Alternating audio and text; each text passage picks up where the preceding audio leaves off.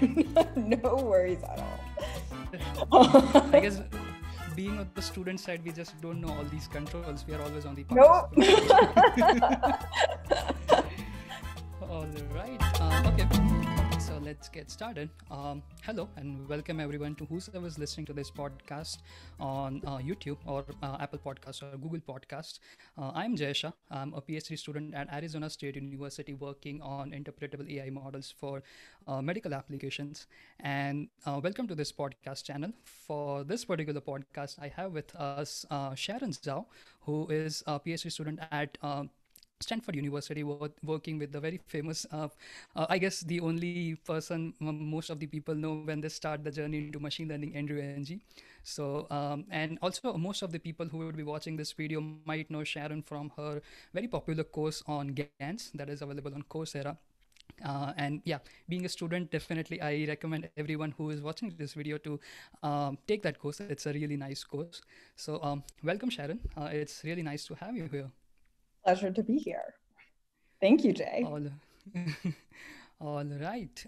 Okay. So a quick overview of before I start this podcast is I'll be talking to Sharon more about her journey into machine learning and how she really got started into the basics of starting from basics to now like the being on the expert side of machine learning. So how she transitioned, what were the key things that she learned, and how did she do that?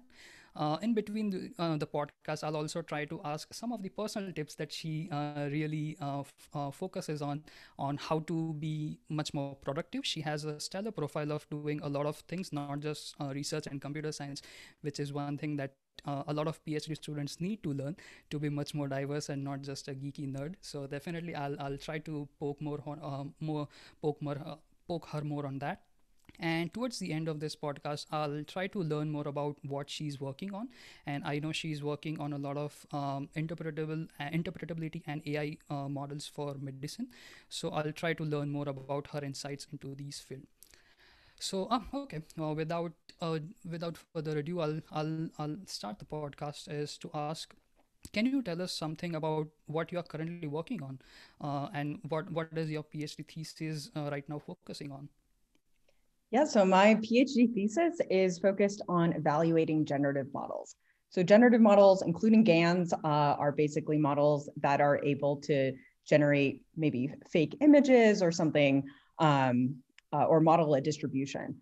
And so unlike a classifier, which is a discriminative model, which is trying to differentiate maybe a cat from a dog, a generative model is trying to model like all cats or all dogs or all pizzas or even all animals, like or all human faces is a common one, which I can show behind me here. So these are all fake faces. These are not real people behind me.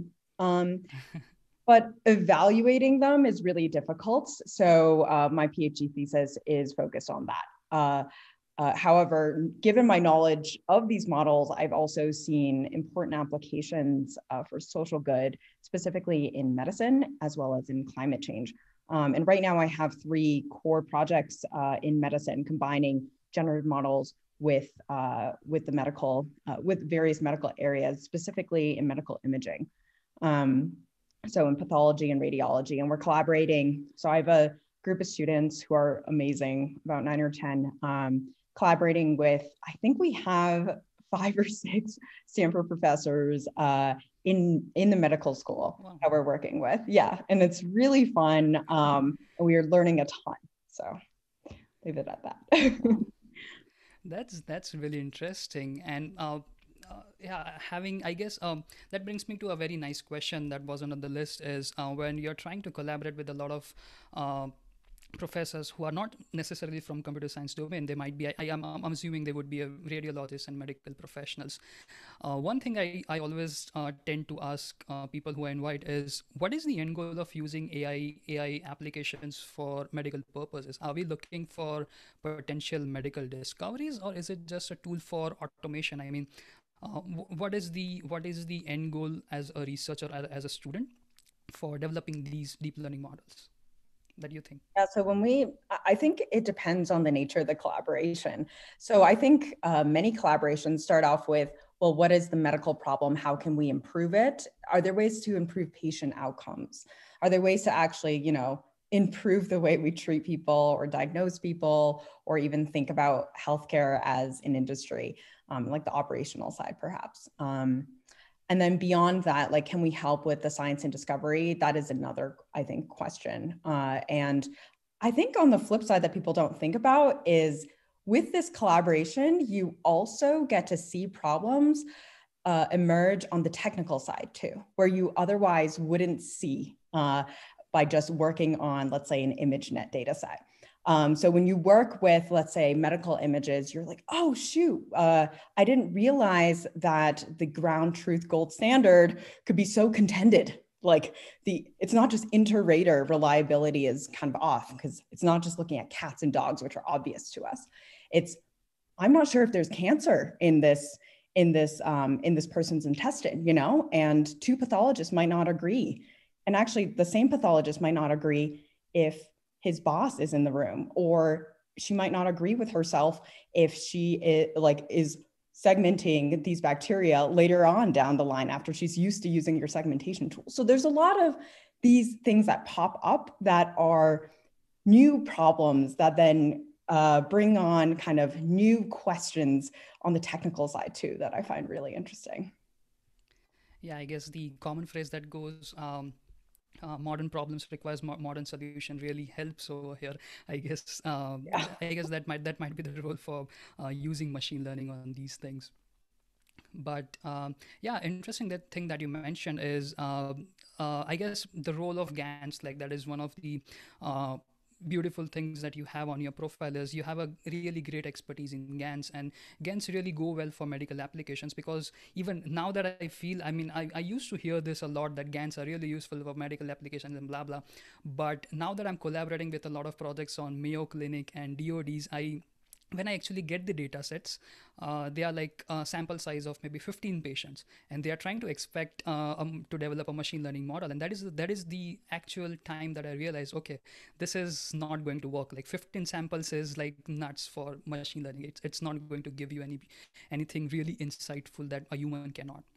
So while even then we do explore the application of machine learning, but what is the time like have how do you explore the differences between trying out new model architectures like transfer learning or any other models that can be really useful for uh, small data sets versus trying to augment the data now that we know that we have a small size? How do you make that decision that should you develop a better architecture, try to develop a model that can be really well uh, trained on smaller data sets versus I should be focusing more on creating artificial data sets? How do you make that decision? Right, great question. I think it always makes sense to start off by training some kind of classifier on your data, of course, splitting it correctly. So making sure that your evaluation protocol is sound and in place. And then taking it from there, seeing how much first ablating real data is useful. So then you get a sense of the curve of adding data seems to be, it seems to be increasing not only monotonically, but like without diminishing returns. And so then you think, oh, maybe adding more data will be useful in some way too. And then you go on to build your generative model for data augmentation, or even use some simple data augmentation techniques to demonstrate that. Hmm, that makes sense. And what would you say would be one of the potential concerns that a person or a researcher should know while using GANs on sensitive data sites like medical imaging? And as you mentioned, like you might not know that this person, like this particular data, has the person being infected or not. Like for example, the cancer thing. Like if I give you an image, you might not know that there are things to be expected and not to be expected for a person to classify as diseased versus like healthy. How like okay, let me phrase this question the other way. Like how would you say like what would be the way to make sure, like is it just like human observation that is at the bottleneck for evaluating these data sets, or like how do I make sure that if I used GANs on neuroimaging data, the data generated is not something wrong, medically wrong, I would say? Right. I think it's important, like one really important caveat when using GANs or any generative model is typically to think about, these models are trying to optimize often for in the case of GANs, realism. And what does realism really mean there? And it's defined kind of by this discriminator, this other model that's trying to model the reward function for realism. And so realism could mean, hey, this looks like really realistic cancer, but this person doesn't actually have cancer. And so that would be really problematic. So just knowing that these models are often hallucinating things or hallucinating away things is really important when you're using them. So you shouldn't say, oh, I can suddenly generate all this really important data, or I suddenly know what condition you have, but you might be hallucinating something. So I think to be very cautious of that is really important. All right. So would that mean that, okay, if I wanted to augment a particular data set, let's say the 15 data samples that I was talking about, Mm-hmm. would you say I should particularly use GANs to generate artificial images, and then maybe at least for, let's say, next 50 images, I should allow a doctor to maybe monitor or maybe at least inspect that particular data set, and if the hallucination is a big factor, maybe GANs are not particularly useful for that use case scenario. Would you say along those lines? I think if the data you're generating is the end state, like the end thing you're going to be handing off, and say like you're doing super resolution for some kind of image, right? So you don't have to give as much radiation to the patient. Then I would worry a bit and think about how can you embed physics? How can you think about all those kind of things that are going into the image already for an MRI, for example. But then I think if you're doing just data augmentation and you have, let's say, some kind of discriminative model like a classifier at the other end doing, classifying things into cancerous, not cancerous, then I think you're a little bit safer because your GAN is just trying to generate images that look like one or the other, and to help your classifier find that line that delineates cancerous or non-cancerous. I think it's always very helpful during debugging to have not only a healthcare professional who's working with you and can diagnose those images for you, but also for yourself to learn some of those things. So never be scared of doing kind of what feels like grunt work of labeling. I've labeled thousands and thousands of like little and segmented little bacteria. And I've even reviewed Anki cards to study them myself. So I know what they look like. That way I know, what kind of model might work on this.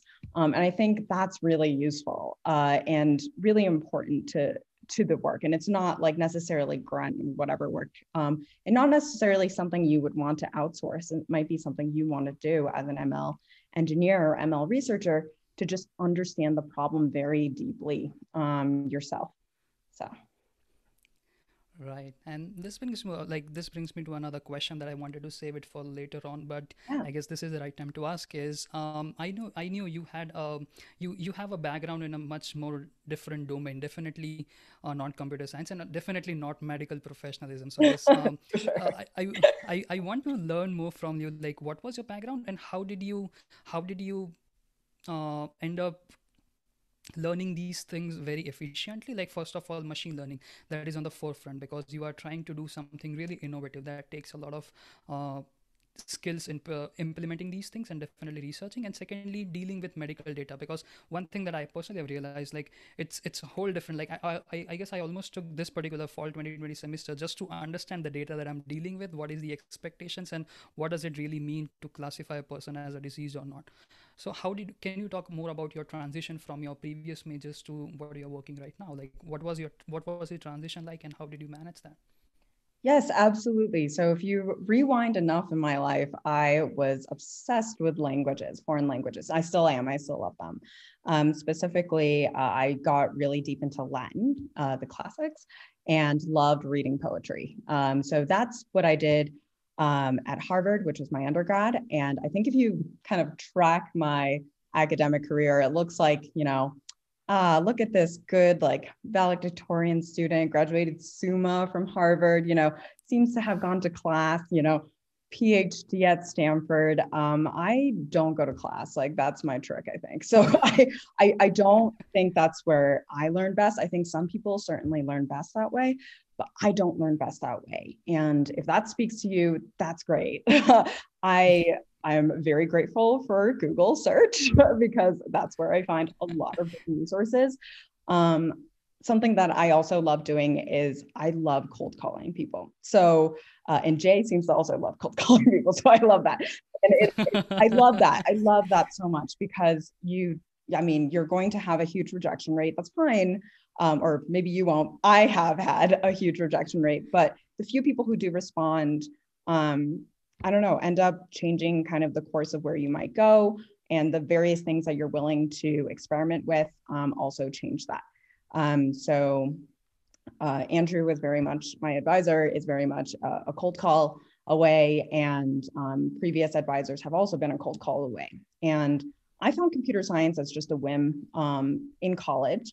I took the intro course mainly because I was just really bad at technology and I didn't think I had anything to lose, actually. So I thought I could just help myself a little bit after breaking like 5 phones in a row. So I took it and I was like, oh, this is actually quite mathy. I like math. And I see it as just another language. So C and Python, they're all just C++, they're all just new languages, just like Latin and Greek and French and Mandarin and everything. And so they are all just new languages to me. And so to me, they were very similar in some ways since they have syntax. So I fell in love with it mainly because one of the professors in one of my classes, the first day he said, it's never the user's fault. And I just thought, it's never been my fault. And then I realized I can design systems that don't make people feel stupid. And then that very much has carried on with my career. And so building the GANs course on Coursera is also, I can build a course that doesn't make people feel stupid and actually be engaging and make people have fun and feel like they can learn this and feel like they have the confidence inside of them to go do it. And yeah, so that's been kind of the theme that's driven me very much into this area. Wow, that's pretty interesting to know. I definitely researched a lot about you, but this was one of the facts that I didn't know. But it's really interesting. And uh, talking more about like trying other things around, I know you have a lot of experience with product management. That is something highly unlikely, definitely at this age, and doing a PhD in parallel to that. And to me, my understanding was definitely academic research is definitely not intersection with the product management. To me it was more like only if you transition to a senior position where you know the company around, you know all the technologies you are using, and then only you can really be sufficient enough to be a product management. So I want to learn more about what is product management according to you in a much more student friendly manner. Like what does it really entail? What does product management really entail, and how did you build up your skills or expertise for getting, at least showcasing your skills, that hey, I'm good enough person for product management. I'm technically sound, but I can also contribute to the design of a product. Can you talk more about that? Absolutely. So I actually fell into product management before even thinking about research and uh, machine learning, actually. Even so, I uh, so Latin actually is kind of a constraint satisfaction problem. It's a very logical language. It's like a puzzle. And what else is a constraint satisfaction problem is time management and kind of breaking things up into different components and figuring out um, how different people operate and what they are motivated by, and also what kind of tasks they like to work on. And so product management is a large part is figuring out, what type of work needs to be done and how to break that up and how to allocate that and who to allocate that to. And I just like love that almost bipartite graph matching problem. It's just so fun with humans, and you get to interact with all sorts of different types of people, which I love. I think the other side of it is understanding the user, which I think I mentioned a little bit before about not making anyone feel stupid. So that requires understanding the person who's going to be using your technology, and which at a company is often your customer, your user. And I love thinking about that too, because I want to think about, how would this person engage with this? Maybe not an expert, maybe someone who's thinking about XYZ or who wants to get ABC done. And so that's also a part of the product management role. And I would say the last part that I think about with the product management role is it depends on the company you're at, but it also sometimes entails kind of protecting your team and creating that kind of team a bonding experience. And so I really like that aspect as well. And bringing people together, getting them motivated to do stuff, doing something fun, engaging, and rewarding are all components of it. And so I fell into product management first out of college, since it was my favorite job that I did an internship at. I did software engineering. I did like finance consulting stuff. I didn't really actually enjoy them as much, but I love product management. I thought it was exactly how my head already worked. So I fell into that, but then I felt like I wanted to get a little bit more technical. And I think that's what brought me into the PhD program. I also really want to start my own company at some point, and I realized there were some really smart people there in the program, and I wanted to get to know them for potentially, something. I heard Google came out of Stanford PhD, so why not give that a go? And I learned about machine learning there. I actually have never taken a machine learning course, official course. So don't feel like you have to, but I have listened to some of Andrew's lectures. So yeah, there's just most everything I've learned has either been completely publicly available online, or from being very fortunate to be surrounded by cool people and jam with them on different topics and learn from them. Yeah, definitely. I don't know how I can express this, but I relate to you on a much more like many levels that you just said over there, many of the things that you just mentioned. And I guess you are the only person who would actually be a testament that, okay, this is really possible. Because for me, yes, I still do. I before this, at least checking out your profile, I still thought that product management was something really like you can either start from a very small company who desperately needs a person who can understand these things around. But I guess you working at Google and other companies, I haven't seen that they are like pro ML companies, so they are definitely digging your profile. They are liking whatever you did. So, and of course, starting like working at a startup and at least thinking about starting your own idea is definitely one thing I'm looking forward to. So definitely thanks a lot for at least being a player in that. But talking a bit more detail, I swear I won't dig you more deep on that is, but how would you say one can really build up a profile regardless of a PhD student or a software development engineer? How can one really build a profile for product management? Like, I mean, what is the ideal expectation? And I don't know, I don't want to talk along the lines like how to crack those interviews, but can you talk more about like what do they really want to see in you? Like what are the ABCs of a product management role? Yeah, so I think the best way to get exposure, I think the first thing is like figure out if this is something you want to do. And the way to kind of figure that out, I think the easiest two ways are, one is get some kind of internship in product management at a bigger company. It's going to have a different flavor, product management, than a small company, but it'll give you a sense of some day-to-day activities. And if you like that, continue on doing that at that company, or it'll be much easier to move after you have one of those. And you don't always have to do it at Google. Like you could go somewhere like quote unquote lower tier, whatever. It doesn't matter. Like the point is to get you to figure out if this is a good fit for you. If you like it, you can always advance. And then I think the second thing that you could do pretty easily is to either start a company or join a small company and become that product person. And so there are materials out there to read up on what a product person should do, but really it is about thinking about your user and designing and figuring out what you need to build for that product and easily allocating those jobs to the engineering team, for example, or interfacing with marketing and all this other stuff, and just being able and willing to wear a lot of hats at that company and be very helpful.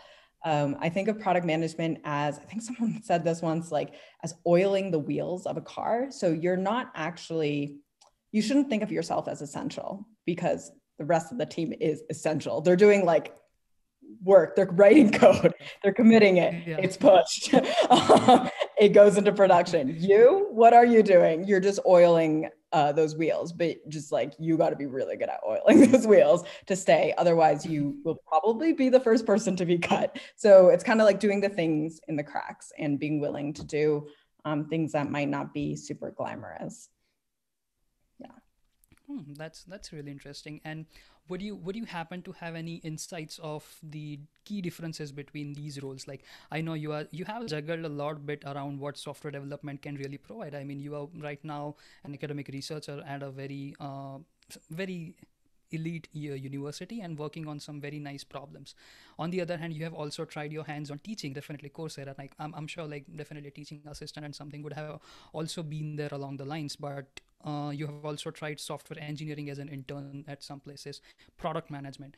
What were the, like, if you could summarize few lines, like what are the things that you might have learned along those lines? How does the applications differ? How the technical role, how the technicality in these roles differ? Oh, yeah, absolutely. So I think of software engineering as kind of really interesting puzzles that you're solving all the time. And so you're given, maybe potential input and output, but you have to figure out the most efficient way, given your knowledge of, uh, it could be, in machine learning, or it could be even broader systems level things. And that can get really interesting. You're like, oh, I understand the cache works this way, blah, blah, blah. And so I think like it's solving those problems that you find really interesting, and that should gravitate you towards that area, like architecting those kind of things. I think software engineering, of course, has not only that role there, but also you could become, an engineering manager. People often like to think about engineering problems, but also want to be able to manage people, and that is a very open opportunity. In fact, I think there aren't enough of those people who are good at both. And then product management, I would say, is you're a little bit more divorced from the coding aspect of things, and it's less about that type of problem solving kind of with a computer. It's more with humans, with other human beings, and a little bit of more negotiation there. So I think there's a little bit of that. And the way you test things is a little bit different. You're testing with users as opposed to, running internal tests to see what, like, profiling your code, like figuring out if it passed all these unit tests, and it's a little bit different there. And then I think research, you are not thinking as much about unit tests, I think, or reliability. You are just going as fast as you can in one direction, and hopefully writing kind of clean code along the way, but definitely towards a deadline. I can't guarantee anything. But definitely second on that. Yeah. And I think with research, it's thinking about kind of, given the state of the world right now of our knowledge, what is that +1 step, but also what is that like 10x step, and where can we push this frontier? And so you're always thinking about what that frontier is and where do you push on it in all different types of ways. And I think that is different from kind of a startup co-founder, because a startup co-founder is pushing in exactly one direction almost all the time and very focused. And I think with research, it almost is useful to be a little more scattered, because that way you're tying in this and this and that, and then that and this, and all over the place, and you can eventually form a cohesive thing, but you are thinking a little bit more broadly. So that would be my takes on those roles. Yeah, definitely. I heard this in talk somewhere. I am not able to cite to where exactly I thought, but I guess the person said that research is much more open-ended because we don't know what we are researching about. It's much more about discovering something along the lines that you have expertise or at least build an expertise. But I guess for the industrial perspective, the goal is much more focused. Like you said, it's along one line, that is like trying to at least build a product that can serve and at least scale to maximum number of users. So yeah, definitely that really makes sense. And before I jump to a much more nerdy and geeky question along your research expertise, I wanted to know, like, I am trying out these new things about, at least like people would know your academic accomplishments using your CV, resume, or your website, and of course Twitter and all those things. But I wanted to ask a few questions that might be on a different tangent to whole your research profile and your productivity skills. Is how do you manage your time? I mean, and you might be the best person to ask this question. Is you are not linear. Like you have at least tried a lot of things. I was reading one of your articles on LinkedIn that you openly mentioned that you don't like to focus your efforts on one topic for a very long amount of time, and hence you try to diversify your efforts that you give to. But along those lines, most of the people face problems is managing those times. I mean, doing a PhD at Stanford, it's definitely not a joke. It has its own deliverables. How do you manage those times, and what are the things that you do to at least make you feel good? Like I know you just mentioned you have been to Miami just a few days back, so that is one thing I guess refreshes you. But what are the other things in a day-to-day life that you do to manage your skills and manage your mood, I guess, if that's the word? Yeah, so all thanks to Google Calendar, my life is, I think Google Calendar, or just calendar in general, helps me a lot, or I use it to help me a lot because I set a lot of reminders, but not just reminders, but like evaluation milestones and goals. And so I'm okay with being, let's say, heads down for X amount of time. And then I have a date that I put into my calendar that says, you need to rethink what you're doing now. Or like, oftentimes I like to structure things as exploration and then exploitation, like a multi-armed bandit. And so I will give myself time to explore. And it can be very frustrating, I think, sometimes, because it's like, I'm juggling too many different things. This is maybe not worth, like, I'm not sure which one's worth my time. Maybe I should just only focus on one thing at a time. But then having that date to say, explore until then. Maybe it's 2 weeks, maybe it's 2 months, maybe it's 2 years. And I think I've done all those horizons. Explore for that long and then decide on one thing, delete everything else, go. Like find something you like. And I think generally being open to new things is good, but I think also making sure that you're not juggling too much is also really important. So different things I've done to kind of manage that are Notion is a software I use a lot, where I get to write out, what are the key projects that I'm focused on right now, and what are like the key deliverables I want on them, both short-term and long-term. And then another thing I also use are physical like notebooks and sticky notes. And I would actually kind of write on a sticky note on different color sticky notes, these are my high priority things, these are my low priority things. Or like sometimes I also have those calendar events to assess, where am I at with all my projects? How do I actually feel about these projects? I've been trying to heads down. I don't want to put any judgment to them as much as I start off on them, because you never know where it goes. But then now that I've put a few months into them or a few weeks into them, where's my head at and where's my heart at with these projects? If I don't feel like this is something for me, then I should abandon it in some way, but I should also figure out why I don't like it. And is it the people? Is it the type of project? I certainly thought I'd be interested when I went in, right? So why did that not pan out the way it did? And then crafting the next thing to be something that you like, and then iterating. Of course, it's never going to be perfect, but continuing to iterate, I think, is important there.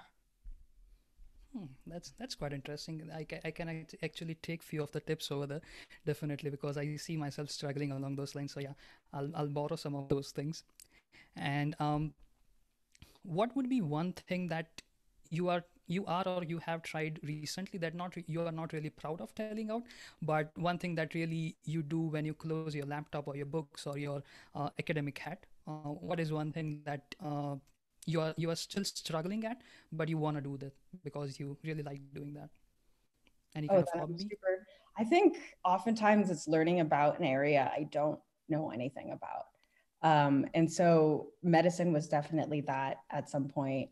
Um, Learning about climate change and climate science in general, that was a huge undertaking as well, because I really knew next to nothing. Same with medicine, I really knew next to nothing. I thought I was just a complete foreigner and wasn't sure if anyone would be willing to talk to me. And then now I feel comfortable with it. And I can't believe I've gotten there. And each time that happens, I think it's a feeling of, Peter Thiel puts it as like 0 to 1, like 0 to 1, like, oh my gosh, I got to 1. It's not like I'm at 100 or like a billion, which is where the experts are, but I'm at 1. And that feels really cool because I can maybe understand some of the things. Maybe I can start to even read papers in this area. So yeah, but something completely aside from research, I am, I don't know if this is even related, but I was in Hawaii recently and I'm learning to surf. I'm not super good at it. Wow. Well, I am good at it if you give me a little push from behind. But yeah, I believe my arm muscles are a bit lacking for the surf for surfing, but it's really fun. You get to stand up, so I think that's awesome. And I'm very new to it. But I think it is objectively the coolest sport. I think we have to say that it is very cool. Yeah. I don't think I look cool doing it, but it's cool. So yeah. At least, yeah, I mean, at least if that really interests you, it doesn't matter if you're an expert, but at least if doing that you really feel enjoyed, then yeah, that's the end thing that matters. But yeah, just one last question before I jump to the one other topic of your research is what is one philosophical question that you tend to ask yourself a lot, and you try to find your answers, but you know you cannot find your answer. Any kind of philosophical dilemma that you have, you want an answer, but you feel struggle while trying to find an answer. Or is there like I'm sure if I can ask like if there is any, I'm not sure if everybody has one. Well, there's definitely kind of the question of uh, for myself, like what do I want, or what should be my utility function for like my own life. And I've often distilled it to, I want my life to be as memorable as possible. And that means, and maybe that's why I do so many different things. It's so that it can build as many memories as possible. But thinking about that, how would you optimize for memorability or memorable experiences? It's making sure that you're always a little uncomfortable with the novelty of what you're working with. And something I do have or had as a calendar, but I don't think I have it as anymore. But like I did have a calendar reminder for myself every day. And it was just one fearless thing. So I have to just do one fearless thing each day. And it could be super small or super big. Once it was literally buy a plane ticket to London the next day. And another time it was just a cold call email, So I think that has really helped me get out of my own comfort zone. I think everyone I've met since college has been like, you're a huge extrovert, but I was actually a huge introvert before and felt very uncomfortable even getting on the phone. Like that was just so much for me, but trying to break out of that shell more and more. And now it's like, oh, it's different. I guess it's just completely different now. I kind of live by that principle, but also I do question, what is memorable? What makes something memorable? Because sometimes it is, if you've watched Up, the Disney Pixar movie, it is like the mundane things are memorable or most meaningful, So like at the end of the whole story, they're just watching cars drive by, and that's just memorable because it's something mundane that you've done before. And yeah, it represents home. Yeah, definitely. I guess, yeah, I recall that particular movie, and I guess the perspective really matters a lot. How we look at things is if you look at few things as mundane, definitely it doesn't give you the same joy versus if you look at it at a different perspective. So yeah, definitely that's really interesting.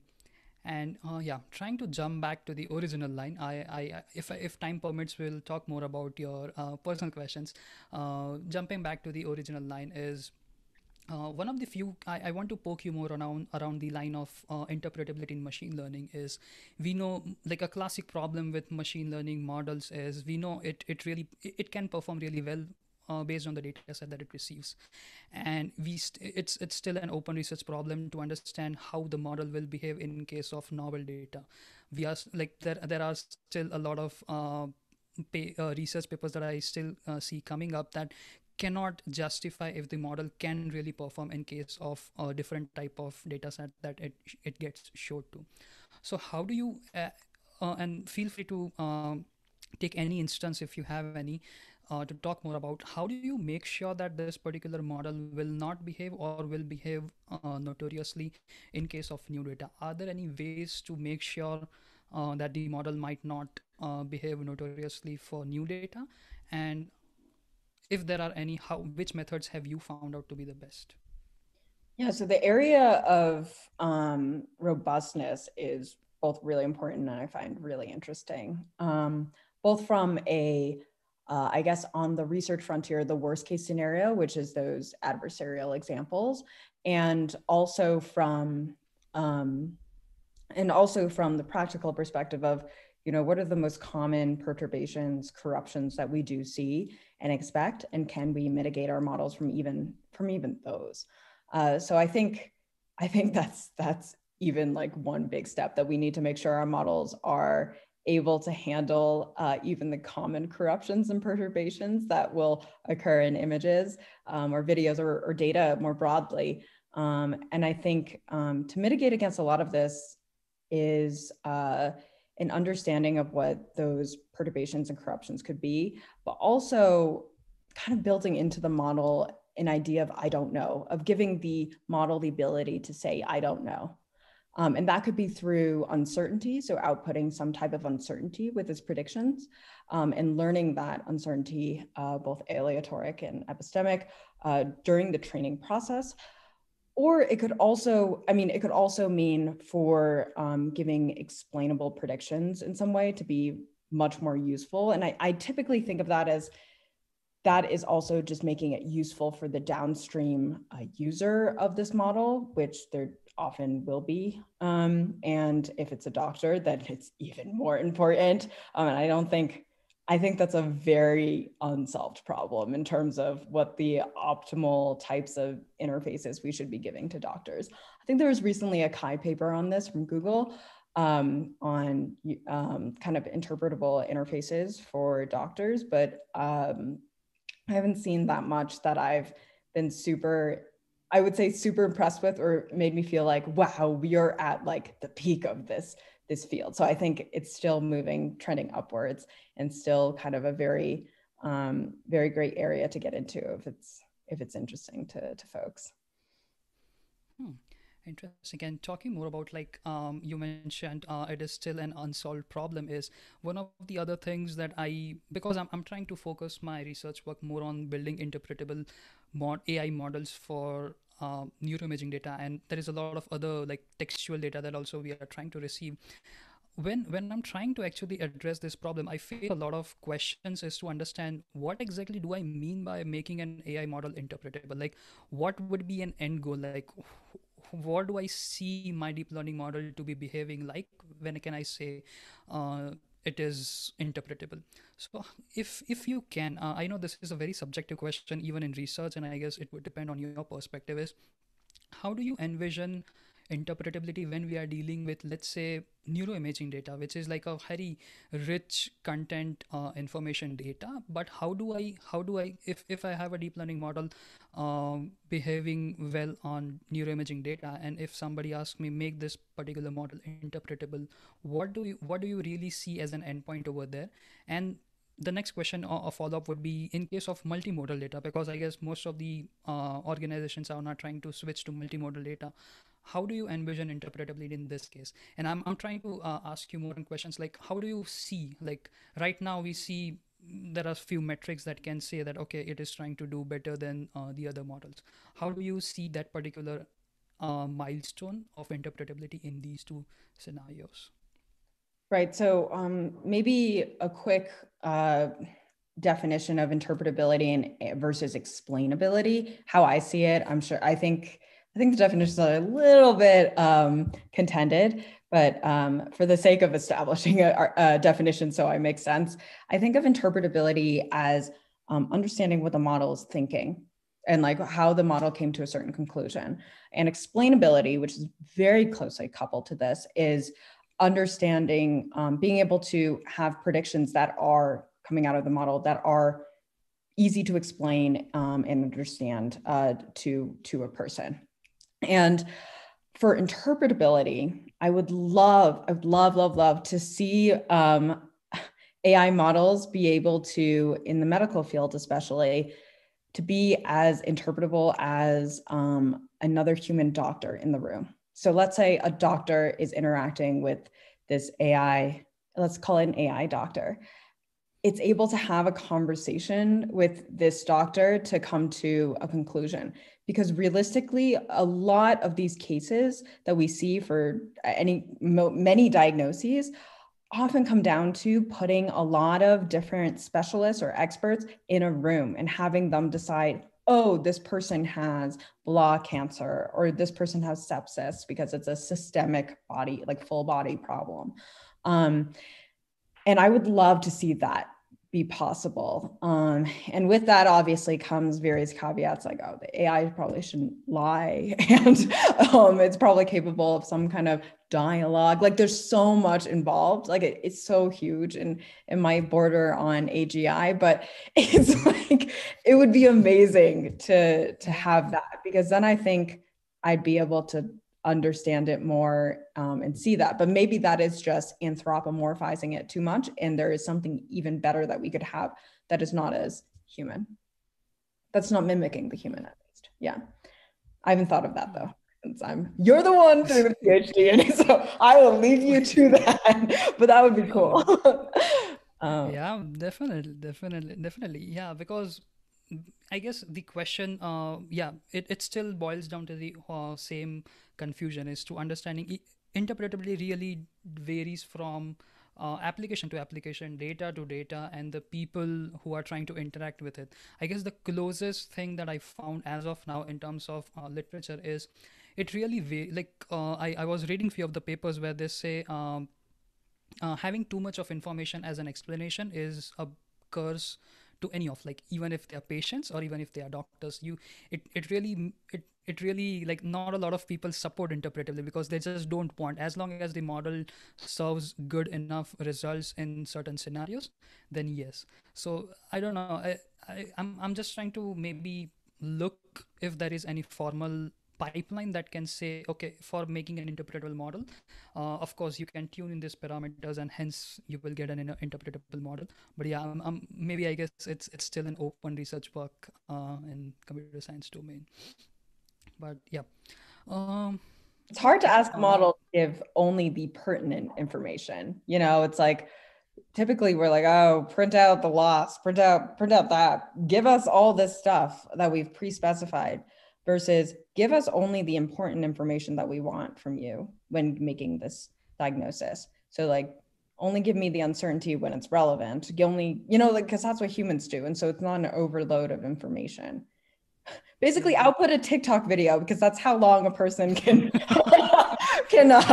maintain attention, like the attention span. So yeah, excellent. I'm not sure if that's going to go well. Like, don't take that literally, metaphorically.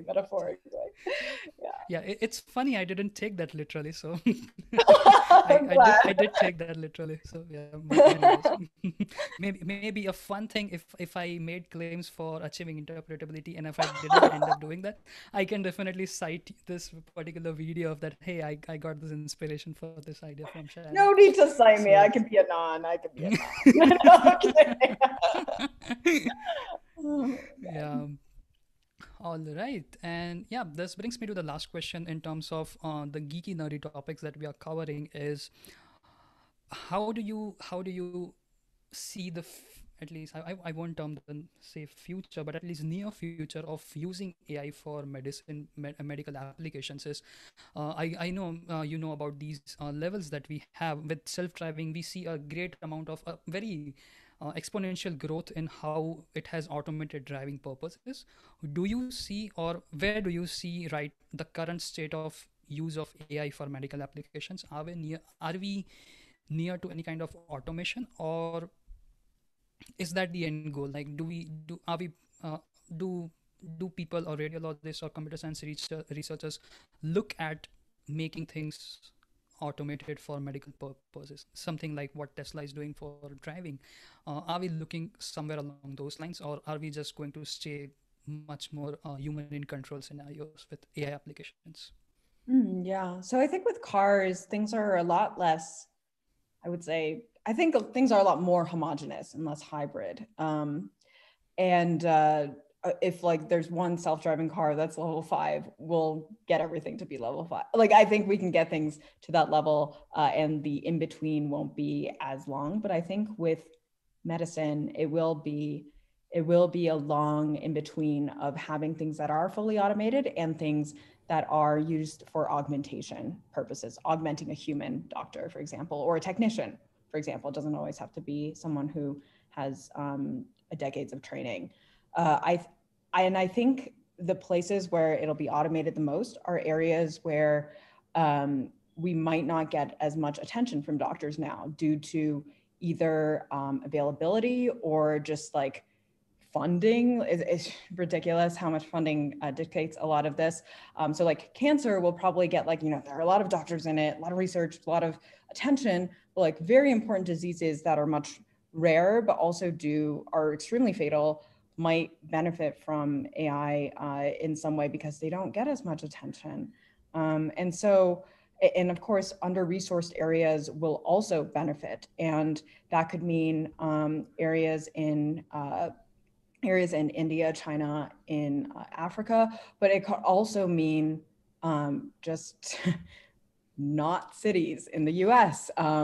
Like you can't get, let's say, a CTP scan in rural hospitals in the US. You have to go to a major city, and you have to go during the day, like during operating hours, because it's expensive to have that technician. So given that, well, why not have something automated in the background? And we've seen with COVID that our systems can be overwhelmed. And given that, we should have automation somewhere, even if it's in the background. What if after this, we have these background COVID, detectors that are just looking at every X-ray or every CT scan that comes in, just in case, like maybe the radiologist isn't looking for that. Maybe the specialist who's not a radiologist, or the generalist, your general physician, is not looking for that. And yet they're able to, the model's able to see it in the background. And I think that could be anywhere. That can be any busy hospital in the city. Yeah. All right. Yeah, that makes sense. So I guess it still boils down to the same conclusion that in case of decision-centric applications, we still want the medical professionals to be in control, but AI is something they are using it as a tool and not as a replacement. So I guess that would be the ideal scenario. That would be a conclusion to whatever you said. Is that correct? Or did I understand that correctly? I think that's where, yes, where there are lots of doctors, but where there aren't, I don't, if it's between everyone dying and AI saving a few lives, then I think we should go with AI saving a few lives, for sure. Right. And automating everything. Yeah. Right. And just one last question, because again, this wasn't on the list, but you mentioned something about using AI for climate change and using it for combating climate change, I would say. So I don't have a lot of research done on my personal legend, like how exactly we are using machine learning for combating climate change. But can you, just from an application perspective, we don't have to be really technical, but how have you seen machine learning really having a great prospect of combating climate change, and what is your research focus, or what are your projects that you are trying to focus on for doing that? Yeah, so there are a bunch, and a lot of them originate from working with satellite imagery. So if you're in computer vision, there are lots of things you can detect and predict in satellite imagery. For example, deforestation, or understanding even the placement of renewable energy, or the placement and attribution, so you can blame where fossil fuels are coming from.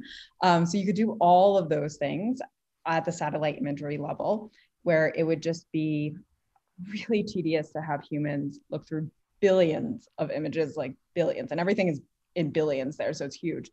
So the scale is suitable for I think AI machine learning. And then of course, not always just in images, you could also look at tabular data, or some kind of time series data as well. For example, for predicting solar PV outputs, so solar panels, how much are solar panels actually how much energy are they actually able to get, that renewable energy. Predicting that at a certain location is very hard. We don't understand how clouds work. Actually, the physics of it are very, very complex. And we don't understand it completely, like from a physics point of view. So being able to model some of those interactions is really useful. And in general, this area suffers from a lack of funding, I think, the climate change space. So I think any lift you can give can be very, very helpful there. And I will say that area is more politically charged than healthcare, arguably. I don't know if that's true, actually. I don't know. Both are highly regulated, politically charged. And I would say healthcare is more businessy, and climate is more, government regulation-y. But of course, both are both. Yeah, there is a lot less money going into it. And so it's about very much just dedicating your time to seeing what some of the problems are, where the data is just really not clean, and where you can help with cohesively putting together a nice data set or repository or database of where wind turbines are, for example, which is a project that we've done. And on the GANs side, on generative model side, one project that I really love that I collaborated with Joshua Bengio's lab, Amila, is we generated flood scenes of any Google Street View image.